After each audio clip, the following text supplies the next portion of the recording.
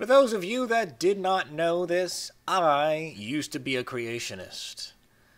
That's right. I used to be somewhere along the lines between thick shades and a stump, bordering more towards the stump. But that did not last forever, apparently. So, what happened? Well, let's kind of take a step back and go back to my early Christianity. I was a Christian, or believer.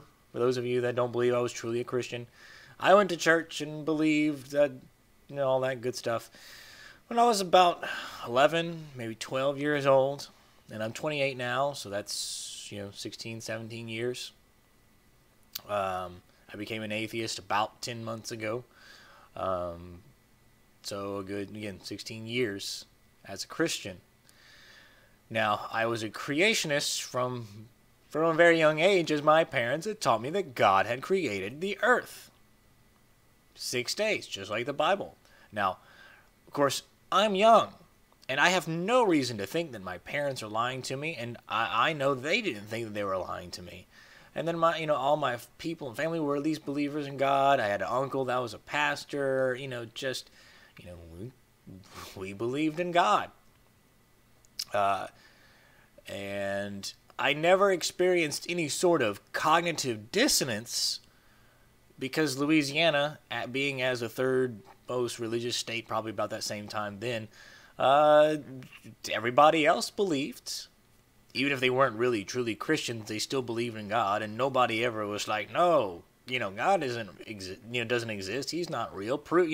Never got any sort of challenge. So, man, okay, everybody else seems to believe it, so I should too. Maybe the whole world does, obviously. So for those of you that say that, it's not true that just because you grow up somewhere that determines what religion you're going to be, full of shit. Yes, some people convert later on, and that's a different story altogether. But, and maybe my story is anecdotal, but understanding the psychology of how the human brain works and, what you do and what you believe as a kid because you're raised up in a certain belief system, I have no reason to think that that's not the case. And the numbers obviously show it. So I was a creationist.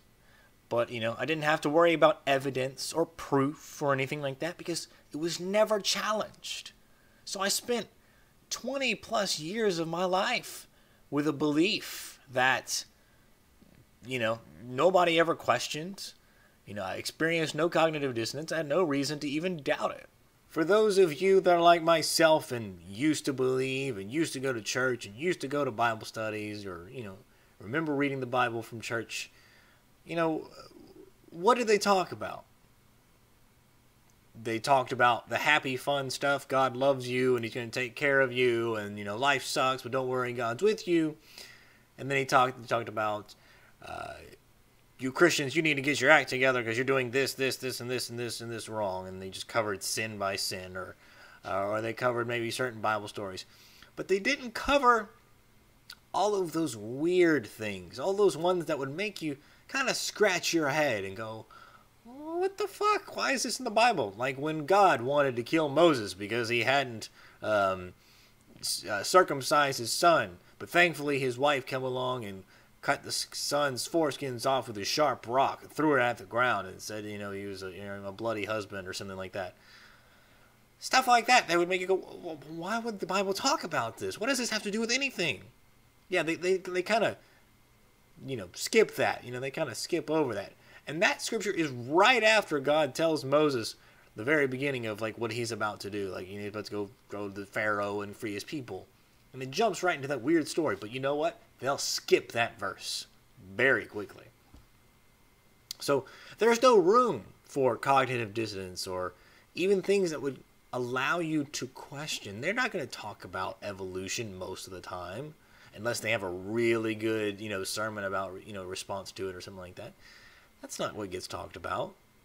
They aren't going to do anything that can make you less likely to give up your money. Well, maybe that's a little harsh. Well, they're not going to say anything that make you want to leave the church or make you question your Christianity.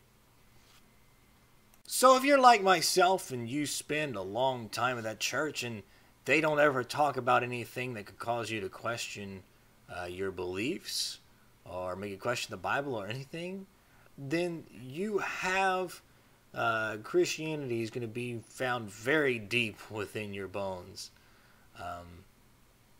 But eventually, you'll find something that can kind of change your mind or make you question things. It's going to reveal itself one way or the other. And for me, it was a very basic scientific fact that I had heard before, but didn't really give it the full light of day. And what that thing was, I believe, is best told by comedian Lewis Black. Was the earth created in 7 days? No. For those of you who believe it was, for you Christians, let me tell you, then you do not understand the Jewish people. We Jews understand that it did not take place in 7 days, and that's because we know what we're good at. And what we're really good at is bullshit. This is a wonderful story that was told to the people in the desert in order to distract them from the fact that they did not have air conditioning.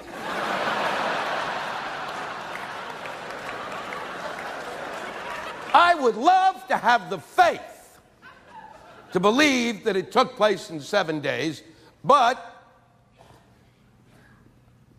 I have thoughts. And that can really fuck up the faith thing.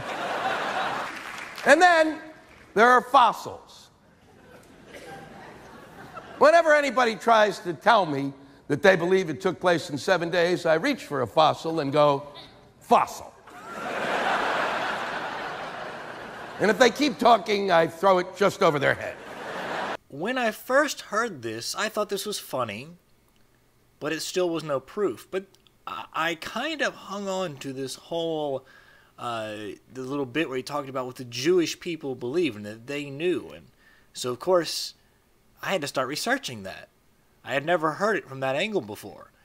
And so, of course, being the Jews are the ones that originally wrote the Old Testament, these would be good people to go to. So I went and researched and their understanding and throughout the different sects and what the Orthodox belief system was about creation in 7 days. And of course, most sects of the, most of the Jewish sects do not believe in a literal creation. And there was a Jewish rabbi named Rambam. I apologize to anybody Jewish. I'm butchering that. Rambam or Rambam. And he had said, basically, basically evidence can't, facts or truth can't, conflict with truth. And they had to admit, obviously, the earth is not created in 7 days. In most Jewish people nowadays believe that this was a very shallow interpretation of what the real creation of the earth, the creation story for the earth really is. It's just a very shallow metaphor. And so that completely just set me back. And so things started to click. So I said, well, maybe, it's possible for the earth to be billions of years old and God still exists. And that's something that I don't think most creationists will afford, will allow to happen. The Bible has to be 100% completely, literally true. Otherwise, God can't exist. I don't blame him for this. There's a few good scriptures for why they should take the Bible literally. 2 Timothy 3:16, all scripture is given inspiration of God and is profitable for doctrine, for reproof, for correction, for instruction in righteousness. and 2 Peter 1:20 through 21. But know this first of all, that no prophecy of Scripture is a matter of one's own interpretation. For no prophecy was ever made by an act of human will, but men, moved by the Holy Spirit, spoke from God. And then you have the fact that, Jesus, in the New Testament, he spoke of the flood, and they spoke of the creation as if they believed that this was true. In Jesus' transfiguration, he was up on the mountain with Moses and Elijah. And then really, when you think about it, you have to also think about the concept of original sin.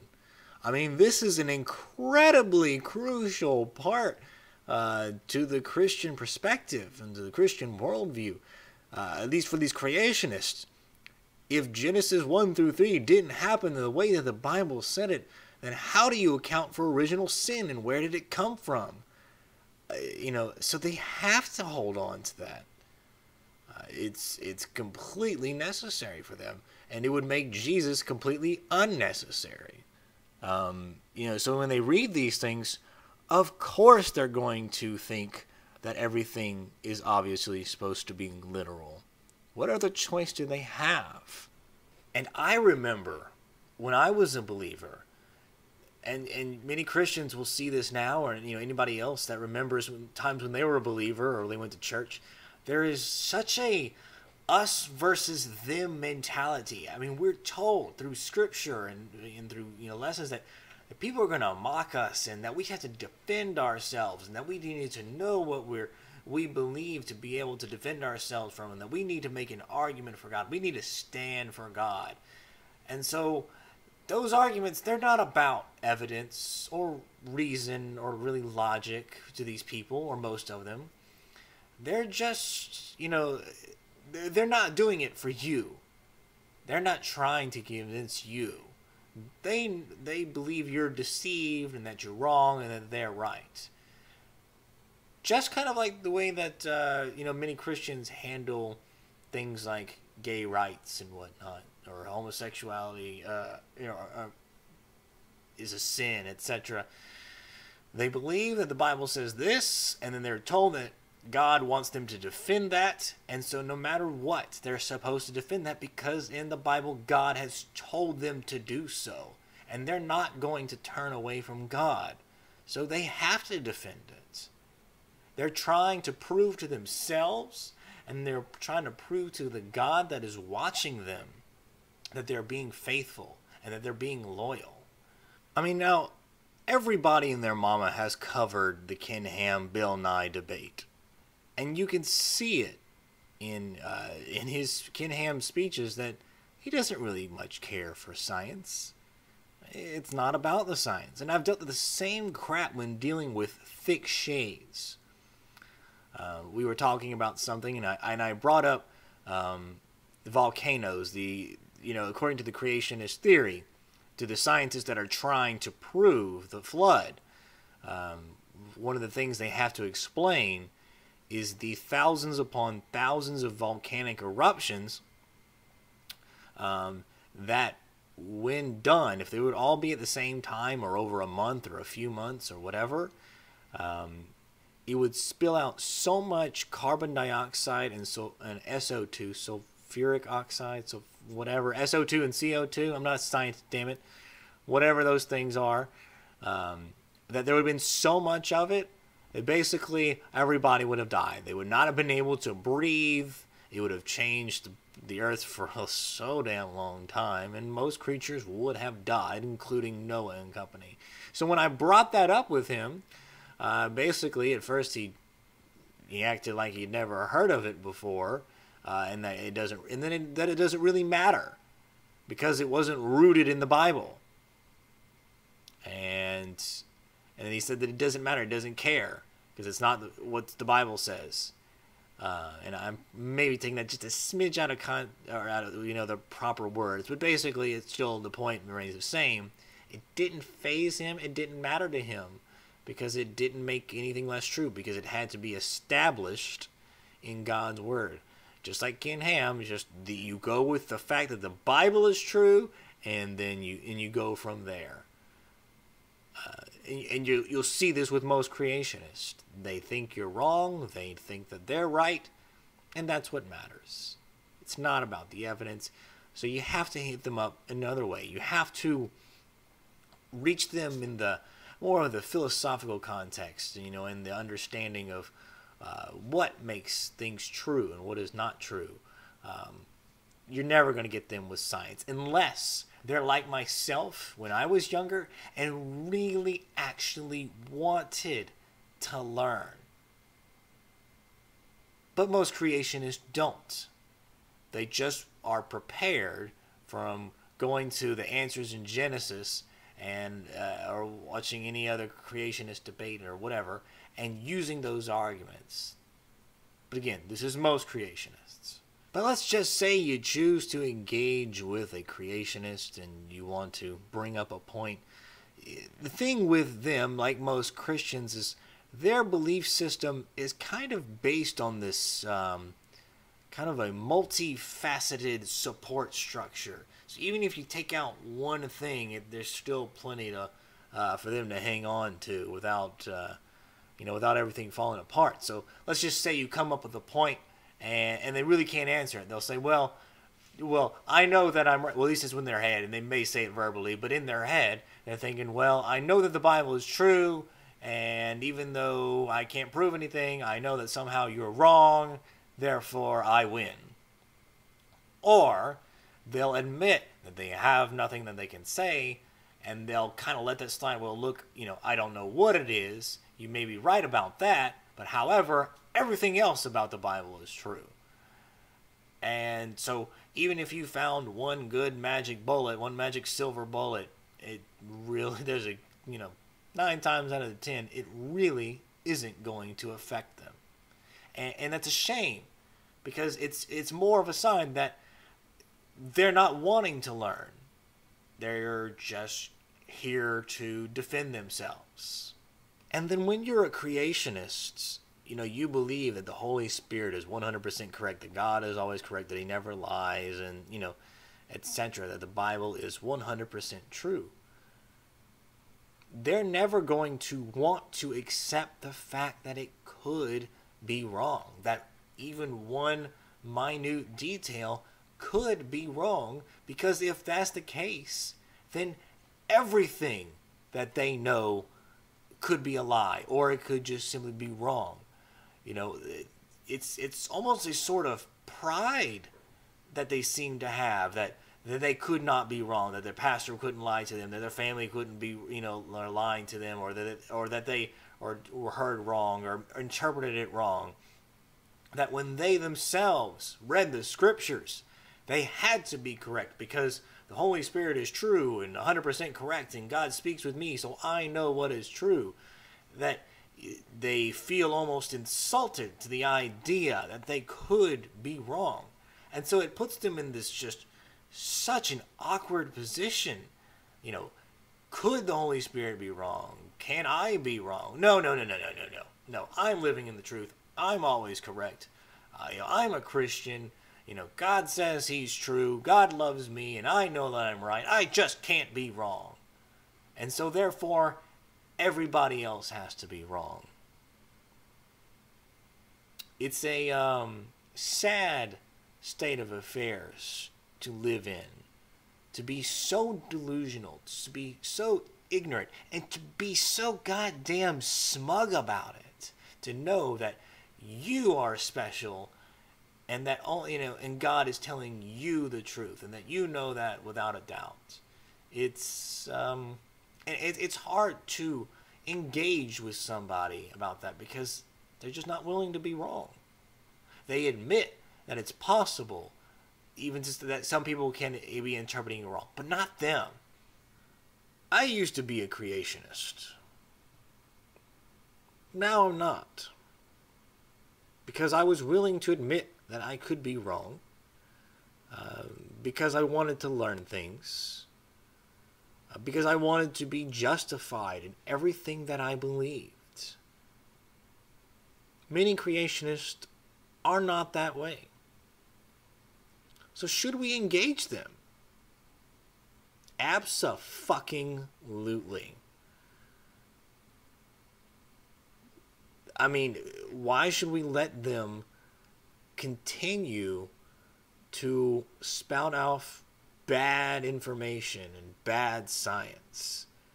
Not for their sake, not for the creationists' sake, because those people don't care.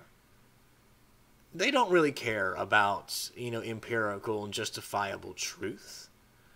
They're just defending themselves. They're fighting for God, and they're fighting to show to the other Christians that they're true Christians, to prove to themselves that they're true Christians. But they don't want to learn a full truth. They're happy. They know what they know. And they're fine with that.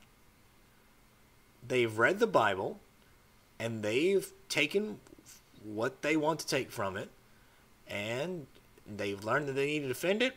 That's their job. That's their primary purpose, and they believe it 100%.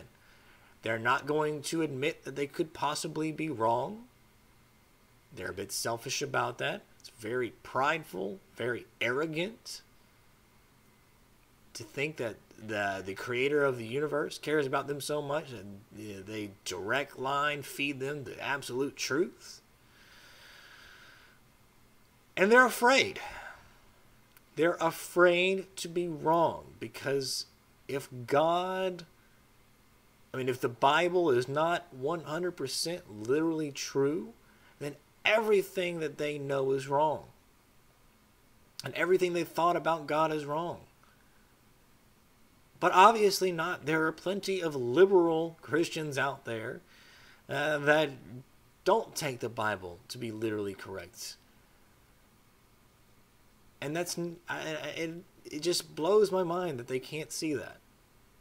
But they don't want to. If they wanted to, they could see it. But no, it has to be 100% literally true.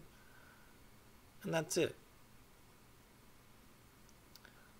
But if you're going to engage with a creationist, you have a long road ahead of you. If you're going to actually think that you're going to try to really convert them. So don't. Don't try and convert them. Do it for the people that are on the fence.